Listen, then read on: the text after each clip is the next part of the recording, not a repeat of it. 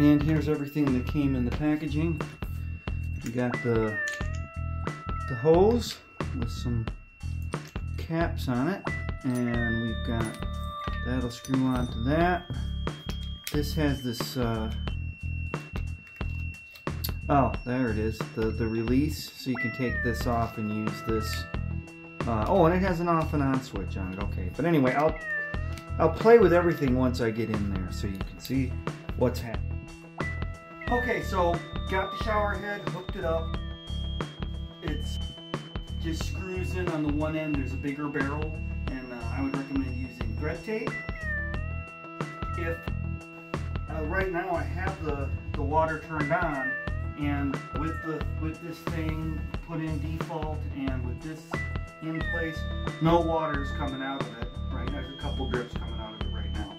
So then if I push the button, the on and off button on here, there's on and there's off.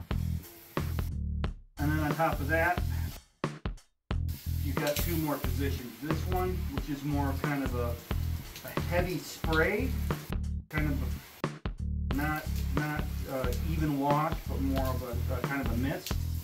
That's the regular. And then the far one is a more concentrated center spray of water.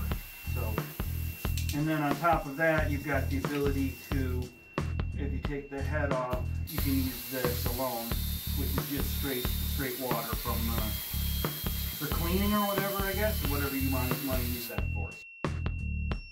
That removes the head, and there's the head attached. And I have to put the mounting up here because it doesn't come with something to mount on like a traditional shower head. So you have to stick the thing on the wall and mount it there. I'm going to do that because I'm going to keep this and try it out more for a real shower, because I need one actually now.